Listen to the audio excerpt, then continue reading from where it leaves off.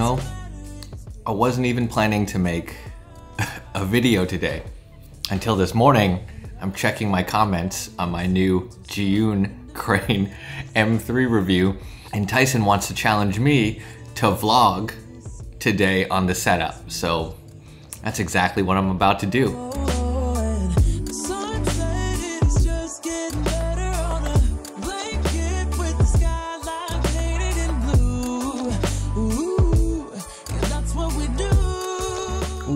This is smooth.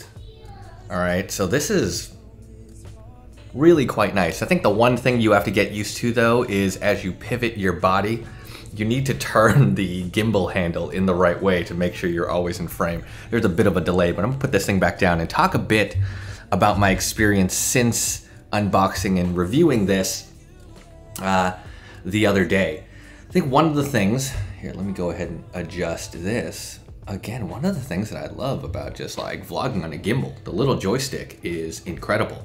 So one of the things that I will say, and I will continue to say it until there is a solve, is the gimbal base plate is such a pain. So again, saw that comment this morning and I said, all right, I'm gonna go ahead and vlog all day with my gimbal.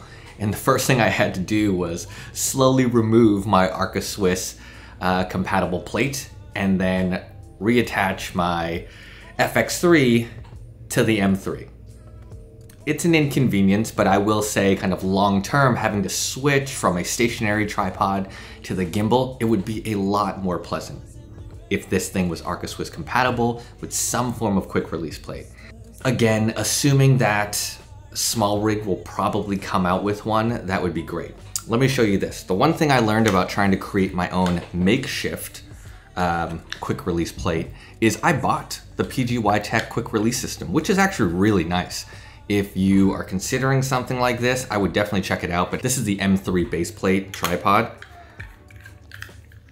But you can take this, see that? Boom.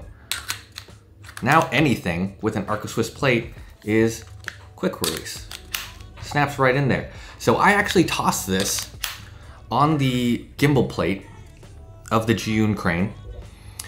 The problem is though, it elevates the camera so high that the center of gravity is no longer spread across the entire plate. It's actually just in that little square, and that throws off the entire balance of the gimbal, which is a shame because I thought that would have been a fix and that could have saved me from all the pain that comes with attaching and detaching my camera from this gimbal.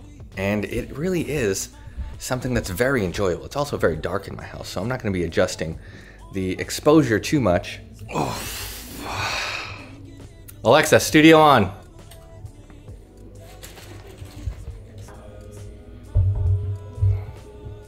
All right, how does that look?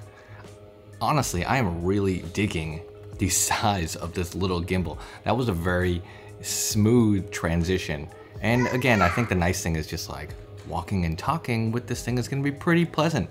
It's not much heavier than my existing vlog setup, which is PGY Tech Mantis Pod and my FX3 and all the shotgun mics and filters and all that good stuff.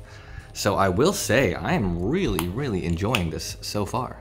And again, the nice thing is it feels pretty lightweight. I will say I am just really digging the look and the smoothness that I get from this gimbal.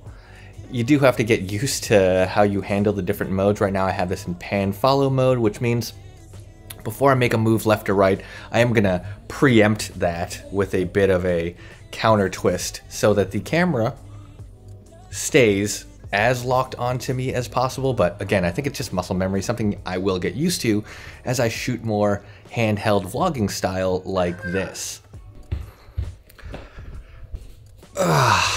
All right, let's sit and chat a bit. So I'm really enjoying this challenge so far. I like vlogging with this gimbal. It's really nice. The footage is looking pretty smooth. And I will also say that with Vlogmas, finding reasons and topics and content ideas to make videos about every single day has has been tough. A lot of the times it is just very fun. This is a great creative outlet. But on some days, like there's really not much going on. I don't know what to vlog about. Like, what do I share? What do I show? This particular challenge, Tyson, I appreciate it. This is actually pretty fun because it is a chance for me to put this gimbal to the test, especially with the vlogging aspect that I talked about, right? Right now, the FX3 is really well balanced. The overall weight of the gimbal and the camera feels pretty good. I've got the Sony ECM B1M right on top. Again, worst possible name for a shotgun mic, but an incredible shotgun mic because it's so light and small, which means it doesn't add a lot of weight to the overall payload.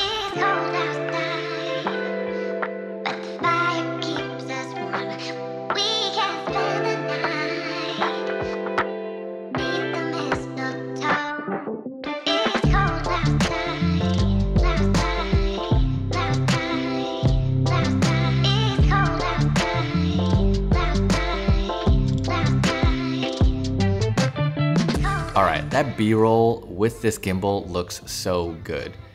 Now, having tested this for most of the day, I'm gonna say this is a very, very usable setup because it's light. Obviously right now I've got this in stationary mode. It's just set down.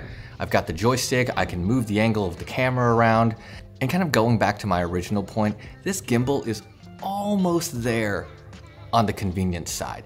The only thing that's really missing is that Arca Swiss compatible quick release plate. And for me, that is going to be a game changer when and if it ever becomes available. This thing is still totally worth the money that you pay. It is a much smaller price tag compared to the larger gimbals out there. And for its size and the amount of weight that it can hold, this is really an invaluable tool for me as a creator. So I honestly love this thing, especially having tested it in the vlog style, you know, kind of situation. And that's the nice thing. You can go from a handheld vlog setup to stationary, relatively easy. And because of those little tripod feet at the bottom, doesn't really take up much surface area, which again makes this thing really nice to use. It's not the tallest gimbal in the world, but that's fine. I've got a Peak Design travel tripod for like really tall shots, for tabletop, like talking head style stuff. This thing is great for the handheld vlogging. Very versatile, very useful, still very light. All right, and for someone who had no idea what they were gonna film today, we've got this whole video done. So I will catch y'all in the next one. Tell them, Sven. Like and subscribe for more content just like this.